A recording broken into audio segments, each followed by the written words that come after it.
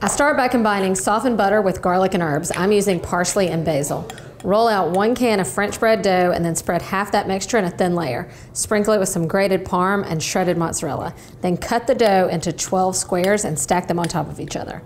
Repeat this process with the remaining dough and the butter mixture and place the stacked squares sideways into a lightly greased loaf pan.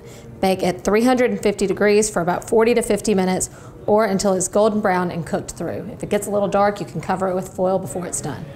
Buttery, cheesy, crispy on the outside.